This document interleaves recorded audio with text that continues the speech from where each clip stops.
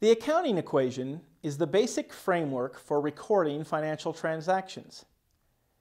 The equation is assets equal liabilities plus equity. Remember that this is the accounting equation, not the accounting suggestion, so it must always be in balance. The asset side must always equal the liability and equity side. Assets are economic resources of a business. They are items that have value and will provide benefit into the future. The slide shows some common examples that you'll see in the future. Liabilities are claims against those assets from outside parties, commonly known as creditors. You might think of liabilities as debts. Again, there are some common liabilities listed on the slide. Stockholders' equity are the owner's claims on the assets. Stockholders always have secondary claim behind creditors. Sometimes stockholders' equity is known as net worth or net assets. Stockholders' equity is increased when a corporation issues additional stock to stockholders and when it has net income.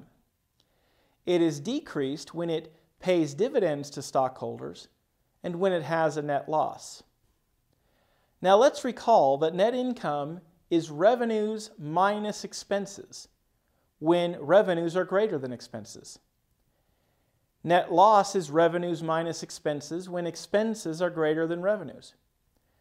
So another way to think about the impact of net income or net loss on the accounting equation is that revenues increase stockholders' equity and expenses decrease stockholders' equity.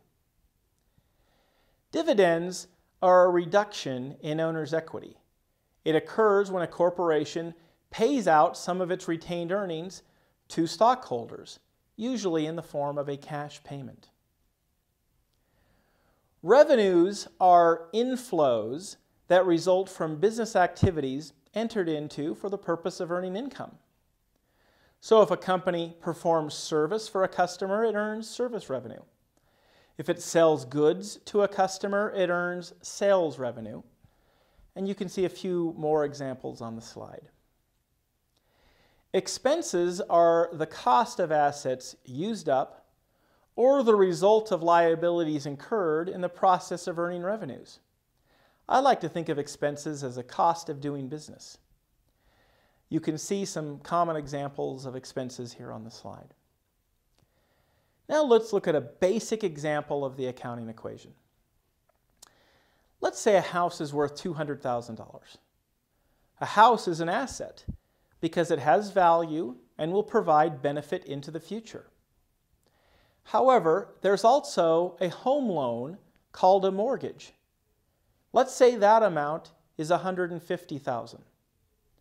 A mortgage is a liability because it's a claim against the asset from an outside party, which in this case is a bank. So it's important to note that a house or a home and a home mortgage are two different things.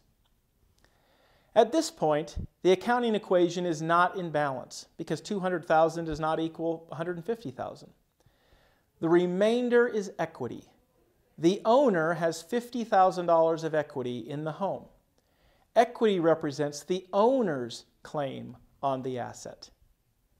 And that concludes this brief overview of the accounting equation.